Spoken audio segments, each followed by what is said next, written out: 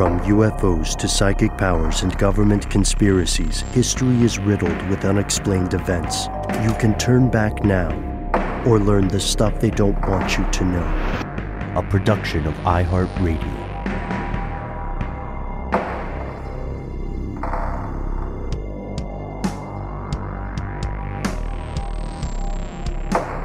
Welcome back to the show. My name is Matt. My name is Noel. They call me Ben. We're joined as always with our super producer, Paul Mission Control Decant. Most importantly, you are here, and that makes this the stuff they don't want you to know.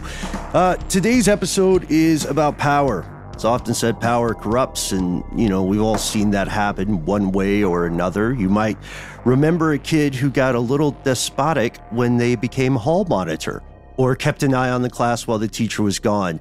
There are no shortages of stories of local politicians who dip their finger into the sugar jar of public coffers.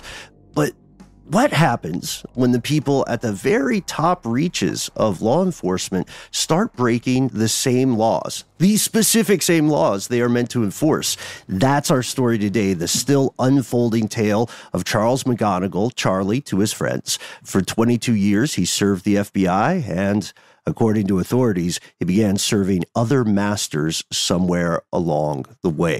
Here are the facts. Yes, we first learned about old Charlie here when we did a quick piece of strange news on him, because I think it's something's been going on for a long time, but it made the news because he was formally being charged with some stuff.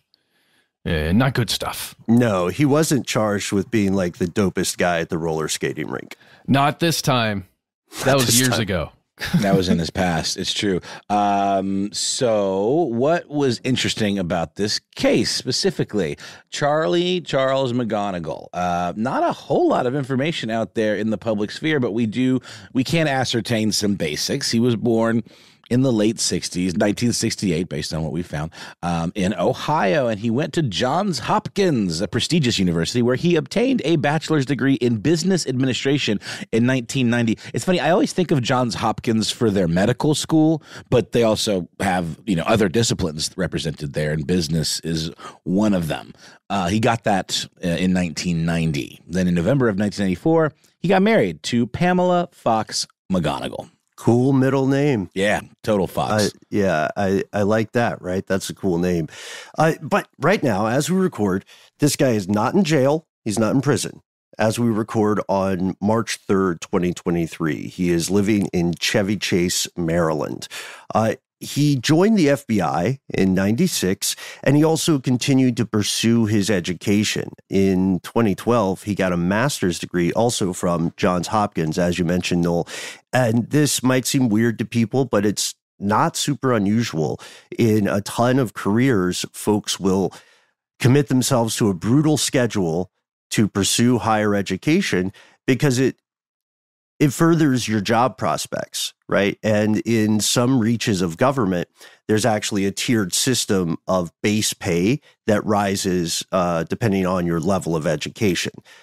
So, your schedule sucks for a while, but it is a good investment in your time, especially if you're ambitious. And as we'll come to find, Charlie is nothing if not ambitious. May I quickly derail us and ask a silly question, chicken or the egg question?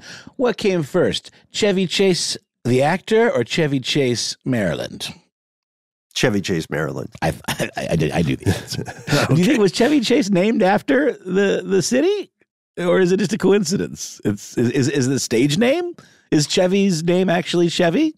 Or was that just a nickname as a result of this place? And did he have any association with it? His real name is Cornelius Crane Chase.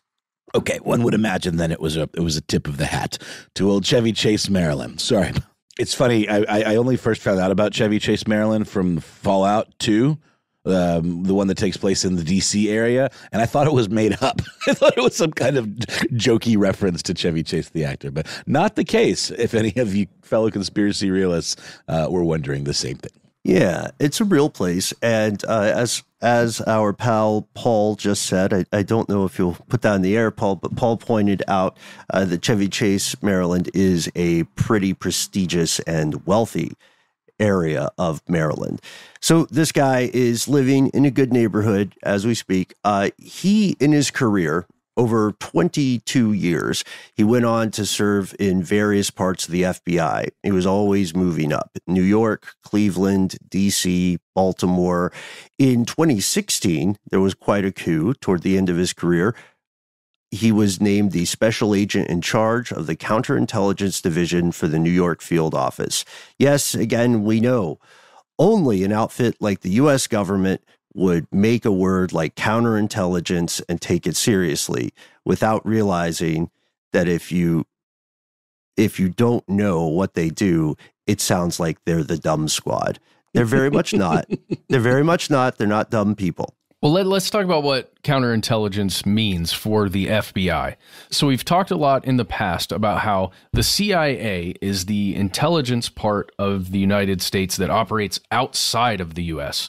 So they're the ones that actually put out feelers and will go into another country, conduct intelligence in that country, or, whether that is intelligence or counterintelligence in that country. The FBI handles all the stuff that happens inside the territory. So FBI counterintelligence is basically keeping a lookout for any other spies that may come into the U.S., either with diplomatic cover. That's often what happens, especially in New York because of the UN. And they just try and see, is that diplomat actually a diplomat, or is that some KGB agent or something like that? But like the etymology of the term intelligence even is a little veiled, right? Because, I mean, intelligence, in the way we know it, Webster's wise, means, smarts, means the ability to ascertain information and some level of deductive reasoning power. But in this case, intelligence refers to gathering information.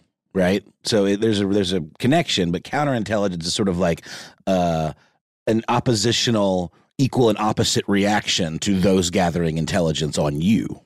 Right. You just got to take it literally. They're countering the intelligence. Mm-hmm. Right. This is, I guess the way I would put it for an analogy is the FBI and a counterintelligence capability is largely the goalie of a big, big soccer game, and the field is the rest of the world. So they're trying to keep the balls from getting into the net that is U.S. activity. But because the net has all the important stuff in it. Right, but this net also bites back because part of a counterintelligence operation, even though it's largely defensive, part of it is the ability to not just identify foreign actors, but potentially turn them toward your own purposes. Everybody does this. It's a glass planet. There are no real quote unquote good guys, but there are rules. And that's where Charlie goes wrong. So he works on some high level, high sensitivity stuff, the kind of thing that you don't hear about until it's sewn up, right? Until the DOJ is pretty much happy and thinks they have a case. So for 2 years, he's a big wheel in the New York field office. He's in charge of counterintelligence in one of the most sensitive intelligence areas in the country. When he retires, he's got a great distinguished career. Like a lot of people with his level of expertise, he goes to the private sector. Again, this is neither illegal nor necessarily unusual. We see this where you make more money. Right. You make more money. We see it as a natural progression of careers. Now, is it a good thing that revolving door exists? I would say no, but it is definitely a door that people use often. We should point out that he retired in 2018. Just so he only spent around 2 years as that special agent in charge of counterintelligence. Right. And that was a culmination of his career. And let's take a second to say, first he was very successful. He ended up involved with a lot of high profile cases, some of which we reported on in this show in the past. WikiLeaks. Let's see, he busted, there were some stories that were really big at the time that a lot of people forgot about. Like he busted the Clinton administration's national security advisor, Sandy Berger, for stealing classified documents. And then he did like spy movie stuff. Like he led the search for a Chinese mole inside the CIA. He was doing his job. And he was he could be really great to work with if he considered you a peer or a superior. He knew when to lay on the butter, but he was also kind of, a lot of colleagues we found quoted anonymously said he was kind of a jerk if he thought you were working for him.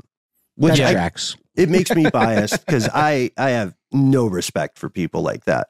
Absolutely. If you can't be nice to a waiter, then you're not worth my time. Mm-mm. I feel the exact same way. And you can really tell a lot about a person's character by how they treat those working under them. Because, we all three of us have managed people and headed up teams. And I think we all, every single step of the way, try to be self-aware and treat people with respect. And that's also how you get the best work out of people, not even as a flex or as some sort of manipulation. It's just facts. And typically, if you treat people like crap, they're going to rebel against you, whether outwardly or, under the table kind of. The way he's described reminds me a lot of that fairly new television show called The Recruit. That's based around an FBI agent who's really an attorney, but functioning as an agent. And it reminds me of the way the FBI in general is described, the work atmosphere at that outfit, basically of that resenting successes of other people, making sure that you're the one who gets the credit if somebody under you, does something. And again, it's just a fictionalized television show, but it really reminds me of the way it's depicted in it. Yeah. Yeah, and let's talk about those descriptions. So one former colleague, a lot of his colleagues are very careful to be anonymous because of the way making public statements works. One colleague said that McGonigal was, quote, an egotistical narcissist who frequently screamed at subordinates and resented the success of others, another unfortunately common thing in many industries. And what is more, this is more dangerous, though, because this is the FBI. They also say that McGonigal seemed to have or could have used his professional influence to further his political ideology, which is something you're not supposed to do in the FBI, in case anyone was wondering. There's a great article at a place called Spy Talk by Jeff Stein, who points out that McGonigal is suspected of being part of this unofficial clique in the FBI New York office who wanted to prevent Hillary Clinton from winning the 2016 presidential election, and that he was probably part of this group that pressured the FBI director, James Comey, to investigate, the Clinton emails just a few days before the election officially kicked off. Which was a huge deal. Not only the fact of what it was, but also that it was happening at that time. I remember how much that affected my thinking in 2016. Yeah. And at the same time, obviously there were other forces out who wanted to influence the election in an undue way, Russia being the primary, right? And then there are still questions about WikiLeaks and how they decided to release what they did and when. But anyhow, let's stay with Spy Talk. Because once some of these sources get the badge of anonymity, they're way more open they say stuff they wouldn't say with their names attached. Kind of like on the internet. This guy is describing Charlie and says his peers thought highly of him and his managers did, but a lot of people that worked for him couldn't stand him because he was such a dickhead. He just treated people really bad. Jeez. This is not us saying it. We've never worked with Charlie McGonigal. But he was successful. He went private industry. He becomes a vice president at a place called Brookfield Properties, which is a big deal real estate company.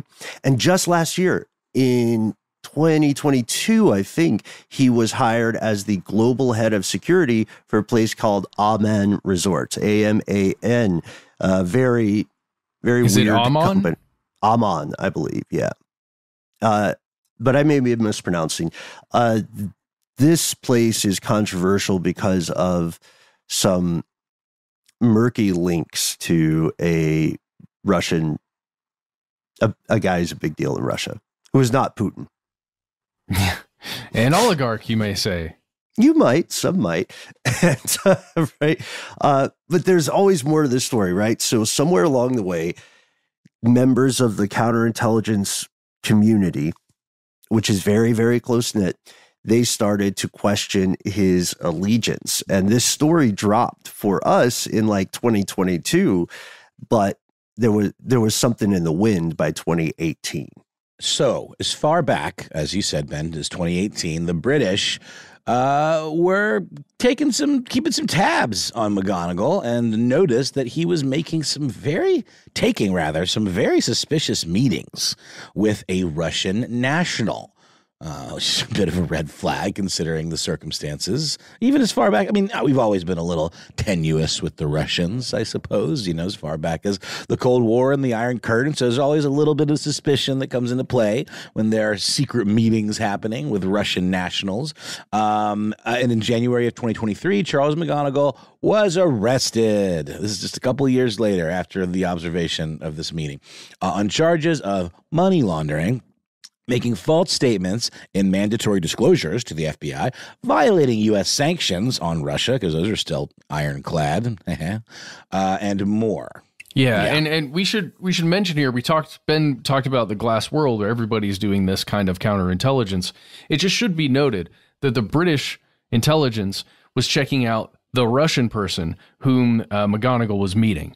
And that's how it happened. And we talk a lot about Five Eyes and things like that, where there's a lot of intelligence sharing. Not all of the intelligence, mind you, never all of the intelligence, but quite a bit is shared between a lot of these Western countries.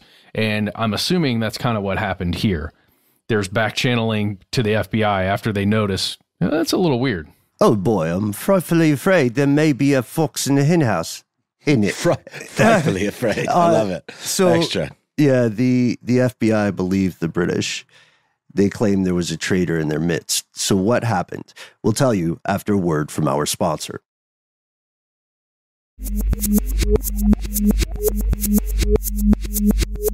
And we're back. That was hopefully Aman Resorts. Here's where it gets crazy. As much as this sounds like something out of a movie, it looked to be the case that McGonigal had been turned.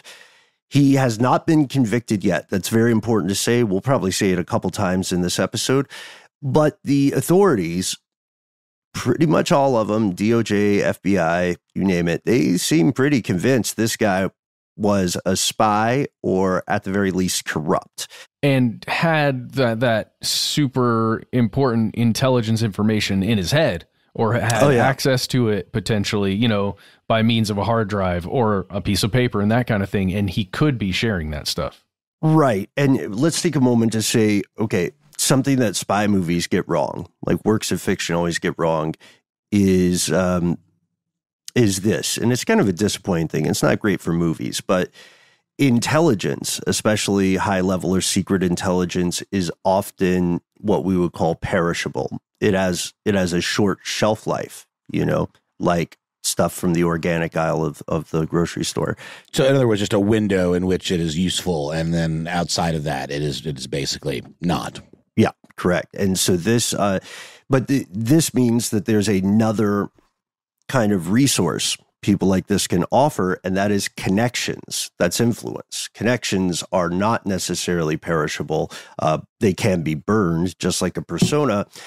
So we don't we'll get into it. We'll get into what he was trading back and forth, but it seems to be a little bit more like connections and intros and influence than it does to be actionable intelligence on the ground stuff. But his professional life definitely made him aware of tradecraft in a way that many average people would never. You just wouldn't know. You wouldn't know what to ask.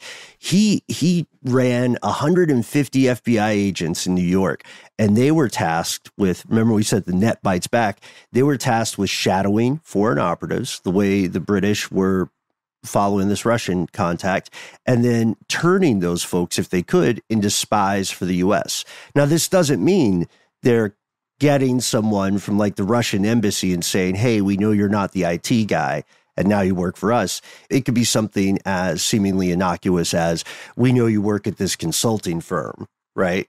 And we think you have a side gig, and we want to give you another one. Or it could be, we know that you are yes, going to an academic conference here, or you're, selling Turkish rugs or whatever, but we also know about those other meetings you had at the Dunkin' Donuts. Well, access is the name of the game here, right? I mean, access to individuals, relationships, with folks that you can kind of blend in with and get information, whether it's nefarious in terms of the knowledge of that person, or whether it's just you're kind of got your ears open, and you're, working in these circles.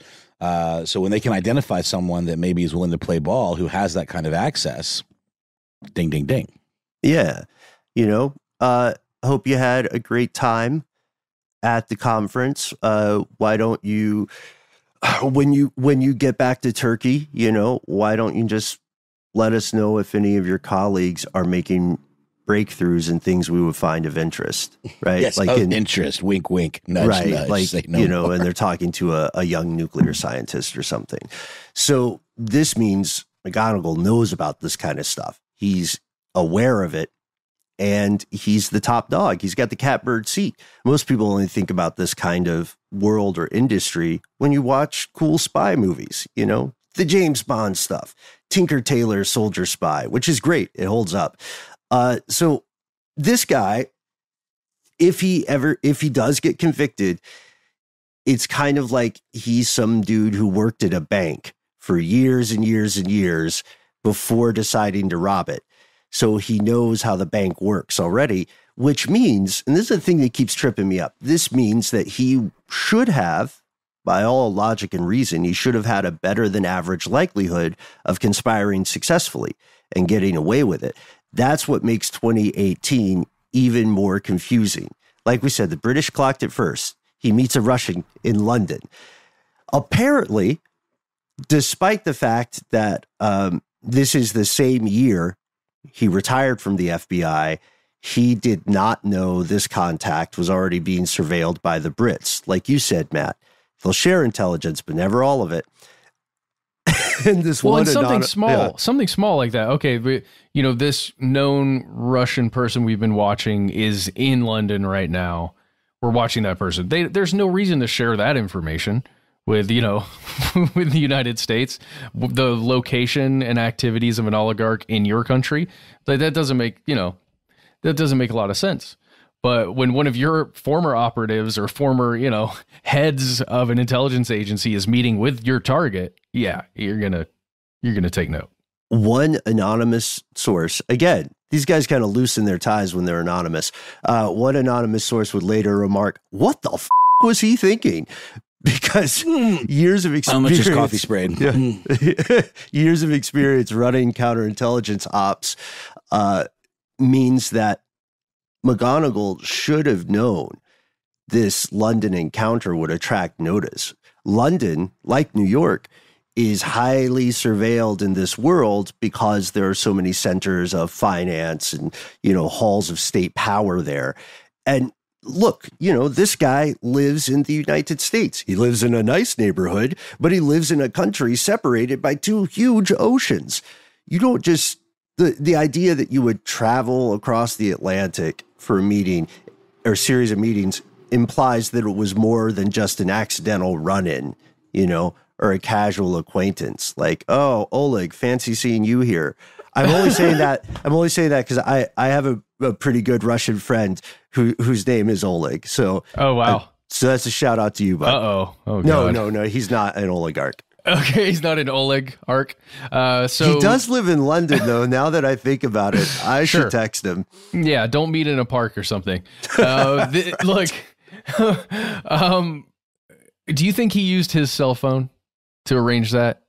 Probably not his personal cell phone, like right? A burner or some kind of encrypted guy. Yeah, that's what I was alluding to.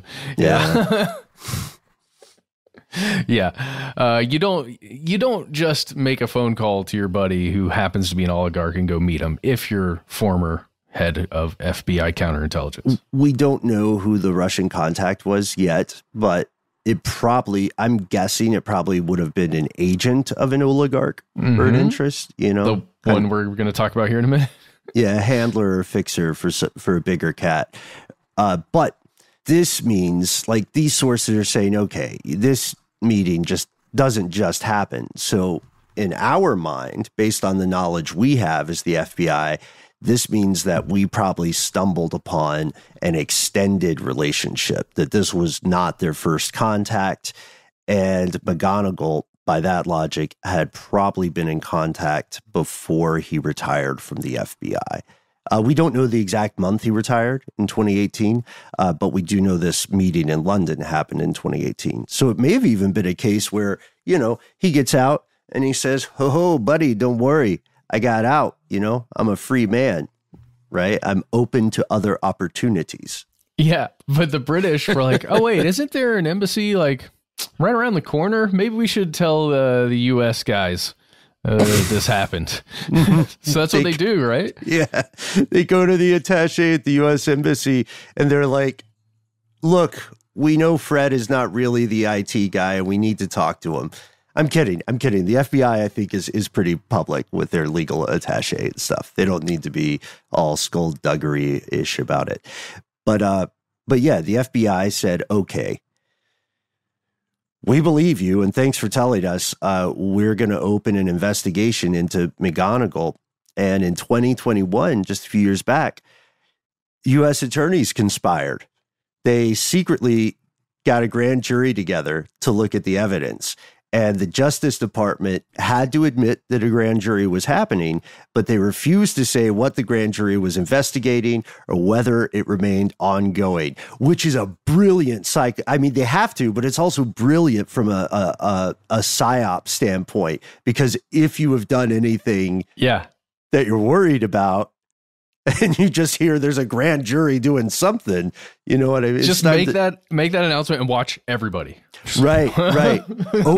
Open your safe of fake passports and get your bag of loose diamonds out. I was about to say, love it. Or you're like coffee can if you're Better Call Saul. Yes, yeah, or whatever it is. It's like one of those cookie tins that everyone keeps like sewing stuff in. I saw one of those with cookies in it one time, and it blew my mind. Those are good cookies, man. Those shortbread cookies. Yeah, pretty good. You like those? I like them. All right. I mean, I'm not a very You're sweet not a cookie person. guy. Yeah. Nah. Pretty sure those cookies had PCP in them. Cool. You don't put them in there unless they're wet. They come in their own. Wet cookies? They come in their own little tiny dainty little cup, Yeah, coffee paper filter. cup.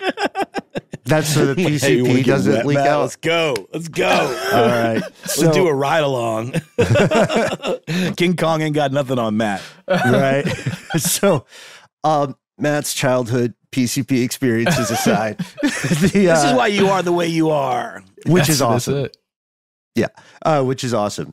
This is not us condoning smoking wet, but let us know about your experiences. We should cut all of that out, you guys. No, I'm so sorry. No, it's funny. Let's keep it. Let's keep in the part where we say let's keep it. So, okay. So here's how we know about this earlier. Business Insider, which has done a series of great reports on this, they managed to obtain a witness subpoena that shed light on what they were doing. And at the time, the subpoena was asking this witness for records about McGonigal's interaction with a consulting firm, and consulting firms can be very shady, called Spectrum Risk Solutions. Yeah, the more innocuous the name, the more shady the dealings. And we should say it's security. Like it's based in security. So, right. You have a former FBI agent who has a lot of security experience who's now moving into the private sector. And then that thing, like, what is that entity doing? Yeah. Because security, like consulting, can also mean many, many different things. But if we didn't look past the surface, it makes sense. If you're a private firm, you want to hire somebody with experience, right? And they have experience in one of the best intelligence, counterintelligence operations on the planet. So this is a good get for you. But it turns out that Spectrum was probably doing some shady proxy stuff to help with some introductions that we don't have to get into, but we do know they involved operatives of a guy we're about to meet Oleg Deripaska. Not my pal Oleg, different dude, much older than my pal. But not to be confused with Olaf, the delightful singing snowman from the Frozen film franchise. Yeah, no, absolutely not. That guy is Pakistan intelligence through and through. Everybody knows he's with ISI. But I'm saying rewatch it. Okay, so it's there. All the clues are there. It's there if you look for it. So McGonigal, let's talk about the charges. All right, what's he actually charged with? And again, he hasn't been convicted. So McGonigal was actually charged in 2 separate corruption cases involving illegal cash receipts and money laundering. The first for allegedly taking secret payments of more than $225,000 from a former Albanian intelligence agent on behalf of a political party there. He also apparently kept a framed photo of him with Albanian Prime Minister Edi Rama. I'm laughing because it's just, that's a weird thing to do in general. You know, you got to really stand for somebody if you're walking around with a framed photo of you and them, like that's not a member of your family. It's sort of like those people that have pictures of them and like George Bush on their mantle. But this is even a step further than that, isn't it? Right. Yeah, I want to put this part in because it seems to indicate that he was, like you said, proud of the relationship and also wasn't worried about people knowing that.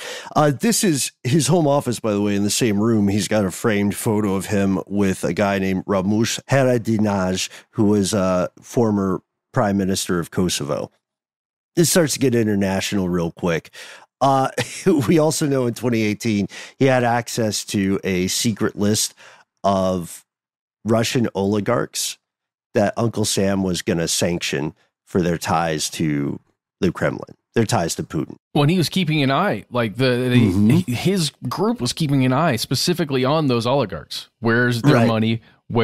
How is it being spent right now and moved around?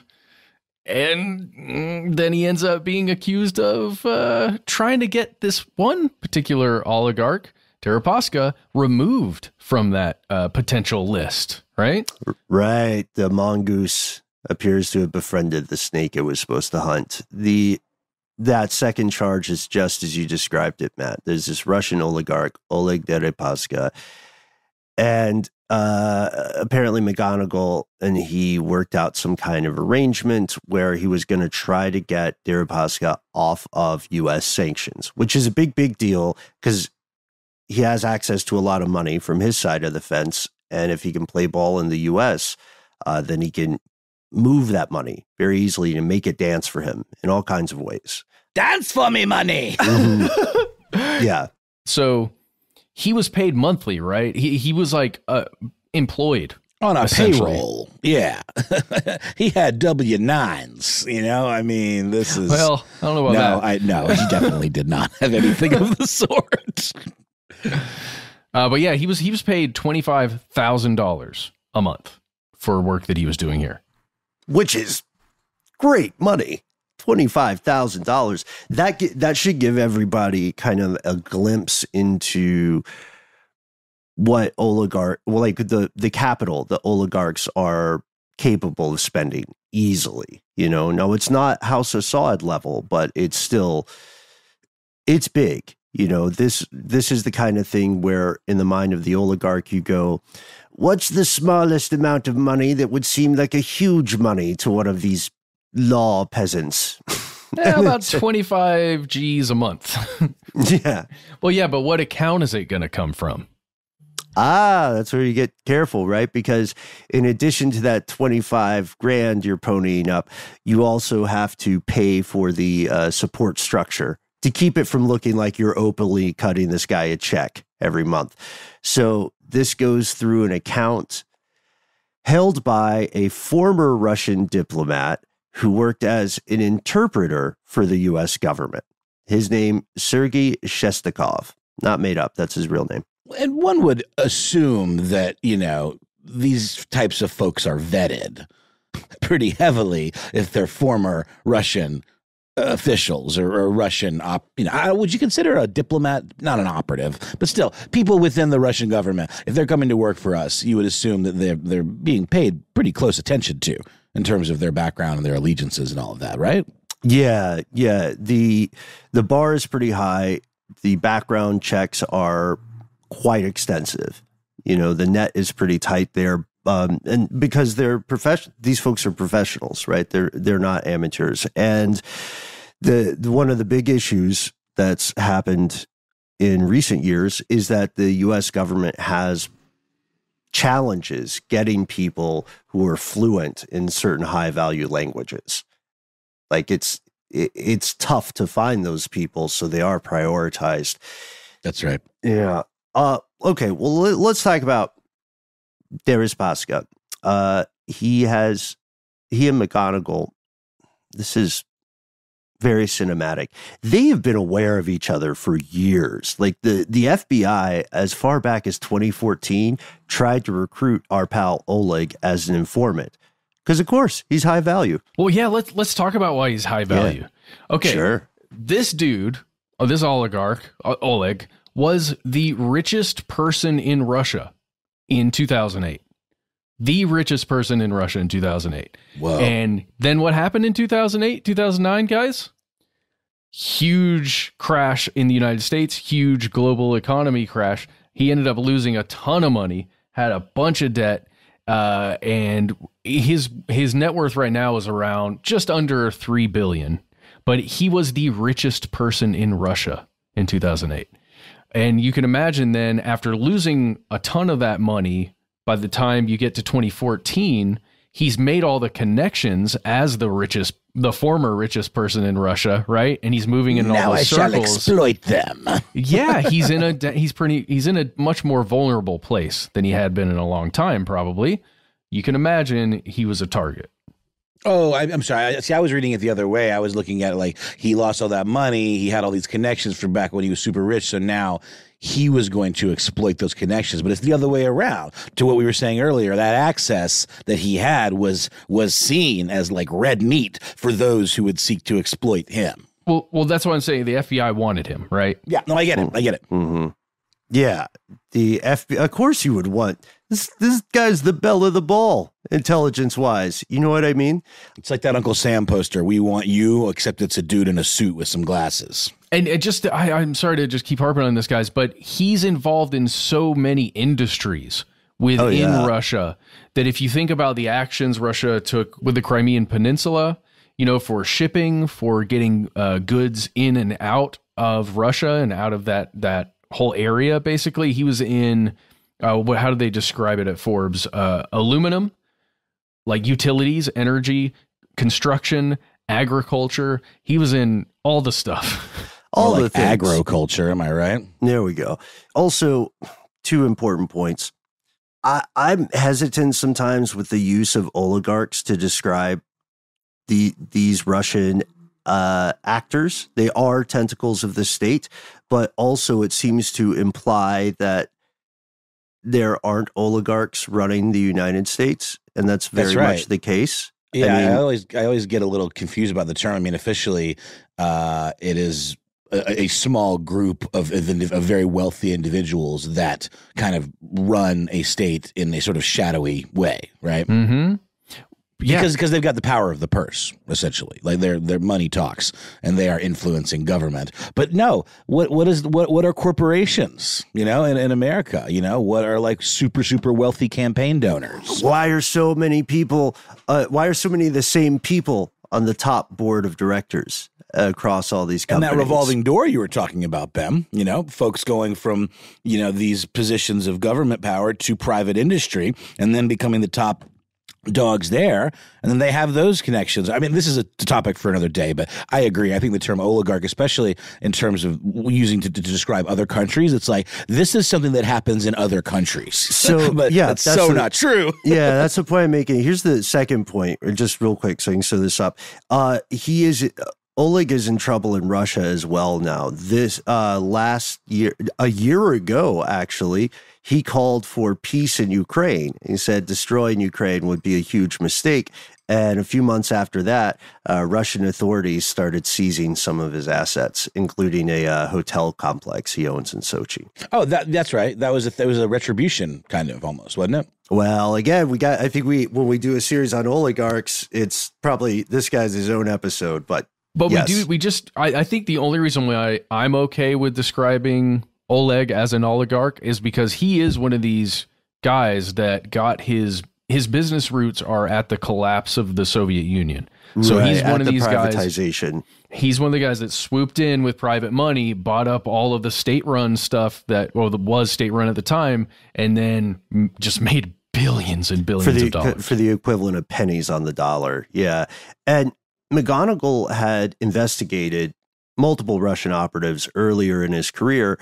It's currently unclear whether he was involved with the effort to recruit Deripaska. But here's the thing. If you've ever worked anywhere, you tend to have some idea of your colleagues' projects. Unless you're in like the Puzzle Palace, you might not be actively involved in something, but you know what they do, right? You're not up to the day-to-day of the accounting or like the folks who are, I don't know, involved in some new initiative, but you know they're doing something. You roughly know what. Before his retirement in 2018, McGonigal had moved to the point where he was directly in charge of investigating Oleg. And this guy, like you said, man, he already been implicated in so many criminal acts over the years, including Russian attempts to sway the U.S. election, the same election that, according to some anonymous sources, McGonigal may have also tried to sway. The press caught on. They began reporting on this, and they uncovered a lot of firsthand accounts from anonymous former colleagues. But then also they found messy personal life stuff. Like it looked like Oleg and Charlie had started helping each other out kind of on a personal as well as professional level. Like Charlie was helping Oleg's daughter with some stuff. It was very important to Oleg that she get to the U.S. to give birth so that her child would have U.S. papers that were clean. And it seems like Charlie was also stepping out on his wife, who he described as his ex-wife. They seem to have been estranged for a bit. And this is just reporting. This is not us personally saying this. So we had an extramarital relationship, a girlfriend on the side, Alison Guerriero, from about spring of 2017 to 2018. Yes, relationships can always be tough. Affairs are not ethically sound, but adultery is not a crime in Maryland. Still, this tells us more about the case. What do we mean? We'll tell you after a word from our sponsors.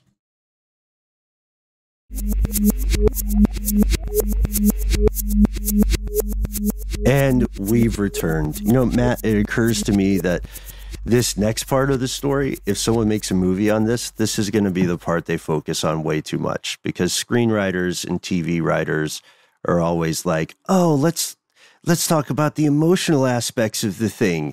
Let's have everybody use their names way too often in a scene.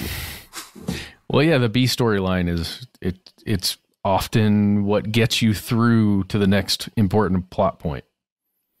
Yeah, I mean, it's functional. You're right.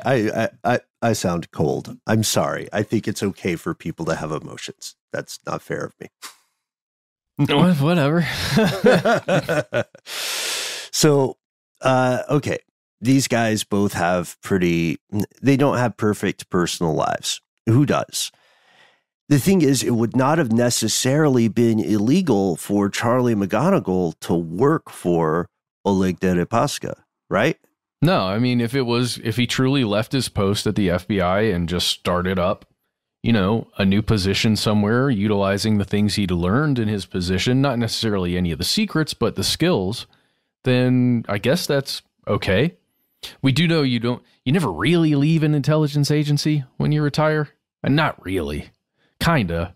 Mostly, but not really. I mean, yeah, I guess it depends on, because these are big operations, right? So I guess it depends on what you do. But if you're like a special agent in charge, it does seem like those relationships and influences would follow you after you leave. And even people who go through the debriefing process still, I'm confident they can still make some calls and things like that. I don't think it's, I don't know. I don't know if we want to paint a huge broad brush and say that everybody is still active when they leave.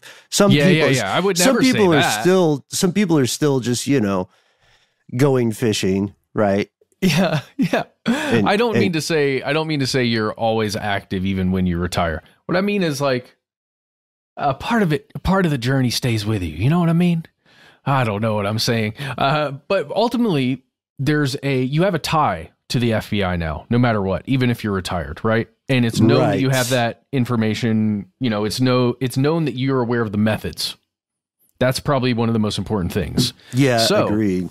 If you're going to go into a relationship like this with an oligarch, you basically would just have to inform everybody and be upfront about it. Hey, guys, just want to let you know, I'm doing my thing over here now with Oleg. You check it out if you need to. It's totally fine. Above board. But that's not what happened. Do you think they had nicknames for each other? Oh, Was he calling him like the leg man or something? That's a cool nickname. Sure. Yes, the leg man. It was probably just like Chuck and Greg or something real simple. Yeah. No, you're right. They may not have, their conversations may not have been as fun as ours. But yeah, the Foreign Agents Registration Act, it's an old law, and it's one of those laws that is still in effect. It requires anybody who is operating for a foreign government organization or just a VIP of some sort to disclose their relationship to the Department of Justice. And part of this, I mean, it doesn't ban any specific activities, but it's kind of like let us know, loop us in so we understand what's going on. And if you don't do that, then you can get hit with a $250,000 fine and up to 5 years in prison. There's a report, again, from Business Insider, did some excellent work here, that shows McGonigal's girlfriend kind of always knew something was up. She knew, like, he was lying to her about the state of his previous relationship. He said he loved his kids, but he has a soon-to-be ex-wife, and they're definitely going to get divorced, and they've been, per her, he's saying that, the marriage is over, and it's just almost a matter of paperwork. And he goes back home to Maryland once or twice a month, but he has an apartment in Park Slope in New York. And one day in October 2017, I think it is, she's hanging out at his apartment and she sees a literal bag of cash on the floor, bundles and bundles of big denominations wrapped up in rubber bands. And she's like, Charlie, what's going on? And he says, oh, I won a bet on a baseball game. Dang, Charlie. I know, man. Wow. Duffel bag bets. All right. Yeah. Should do that more often. Jeez Louise. Yeah. I guess the girlfriend, his girlfriend at the time really just kind of believed what she was being sold. And he was definitely not being upfront about really anything there. And I don't know. I guess you just kind of move on and go, all right, well, I guess that's his baseball money. Let's go see that movie. Charlie's baseball money. Yeah. She had also had relationships in the past with people who are in law enforcement. You can find a picture of her with Giuliani, by the way, Rudy Giuliani. And yeah, and she said, sometimes I just didn't ask questions. I knew Charlie lived large. He would take her to really posh, nice restaurants. He would give her gifts of large amounts of cash for her birthday, like $500,000. He said he would frame his divorce papers for her as a present. He would take her to private box games to watch the New Jersey Devils. It's a hockey team there. And then she recalls stuff like one time he just gave somebody on the street $100, like a guy's panhandling. And he said, well, I'm better off than he is. I'm going to try to help him because I'm in a better place. And then she also said she contracted cancer. She battled cancer for a while. And she said during that time, he was very loving and caring, and he would send agents to drive her back and forth from treatment in government vehicles. He's kind of playing fast and loose with the company property at that point. Yeah, that's pretty nuts. So McGonigal and his girlfriend were living it up. They were doing some great things. I mean, come on. Hanging out, watching the New Jersey Devils in a box. That's cool. That's fun. But his girlfriend said, quote, he needed to make more money. He had 2 kids to put through college. And it was a whole other family as a wife too. He needed to make more money is the big deal here. Yeah. It's never enough, right? We all know the game. You're living in Park Slope, for God's sakes, in an apartment. Come on. That's an expensive area. And that's your second place or third. That's your second place. Yeah. In the world of counterintelligence, any little crack in someone's personal life can, should, and will be used as leverage if needed. So that means Matt threw up the devil horns there. That means that any compromising personal information can and will be used against someone. And infidelity is just as valuable to those sorts of operatives as crushing debt. It's a way in. But it doesn't seem in this case that adultery was the prime factor in his turning. It seems he sold himself for different reasons. And again, if there is a conviction that follows, if Uncle Sam is able to prove this conspiracy, it honestly looks like he sold himself kind of cheap. Because when he was private industry, sources report he was pulling something like $300,000 to $350,000 a year, not counting annual bonuses.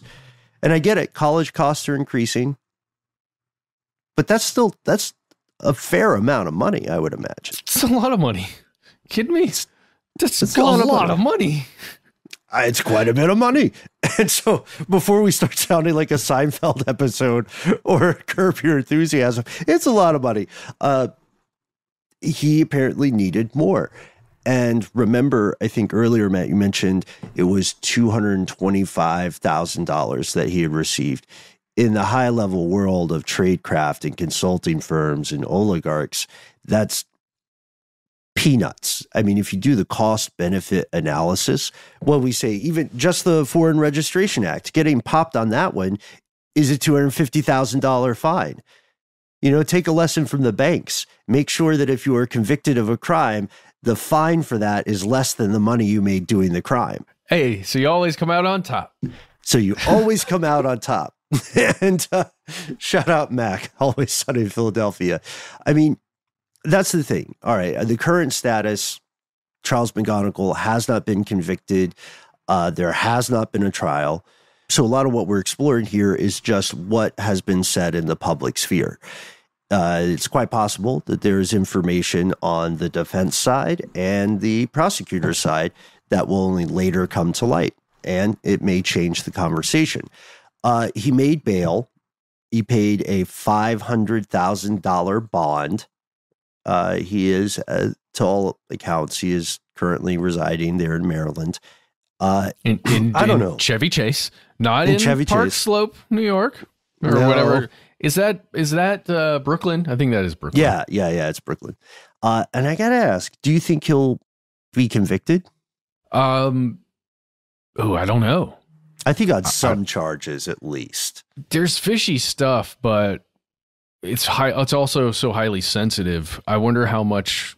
Oh, right. How much could be in open court? Yeah. That's a good point. Yeah. I mean, that's the thing. I personally think right now it is likely that he'll be convicted on at least some charges, but this is only a chapter in a much larger story of conspiracy. As we're recording today, it is certain that multiple government agents are being targeted for turning operations. Hopefully none of them will be successful. The McGonigal case is extraordinarily rare, but the conspiracies continue. We only know about the ones who get caught. Of course, foreign powers want people on the inside of their rivals' operations, and why not? I mean, don't forget, folks, especially if you live in America, around the planet, in every country you can imagine, right now, the United States wants the same. It's how the game is played.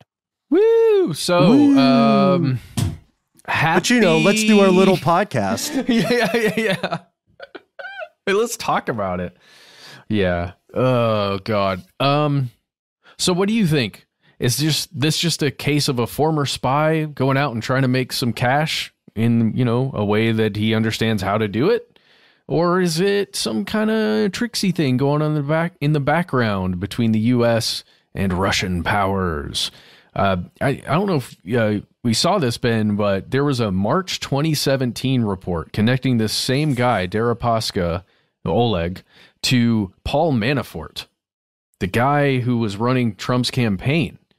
And allegedly, Paul Manafort was getting paid a lot of money on a multi-year contract to specifically promote Russia and the things that Russia wanted. Mm-hmm. Mm-hmm. He had a contract with Deripaska. Deripaska also sued Manafort. He did. He did. There's a connection to Christopher Steele from the Steele dossier. The PP dossier. There's some weird stuff going on with that oligarch. The guy who is known as an oligarch. Yeah, which oligarchs should we look into? Let us know. We hope you enjoyed today's episode. Again, this is an unfolding case, but it's a window through which we can view a world that doesn't often get explored. We want to hear your thoughts. Find us on Facebook, Instagram, TikTok until the U.S. takes that down. Would love it if you check out our YouTube show. You can see, not too many spoilers, but you can see Matt and I getting back to our roots there in a way that I think we both really enjoy. And if also not like our roots, dancing way too much. And if you don't sip the social meds, as always, we've got your back. Fellow conspiracy realists, you can call us directly. Dial 1-833-STDWYTK. It's a voicemail system. Give yourself a cool nickname. We don't care what it is. Don't use your real name. Come on. We've learned more than this. Don't use your real name. Say whatever you'd like. At some point, tell us if we can use your name and message on the air. If you've got more to say than can fit in that 3 minutes, why not instead send us a good old-fashioned email? We are conspiracy@iHeartRadio.com.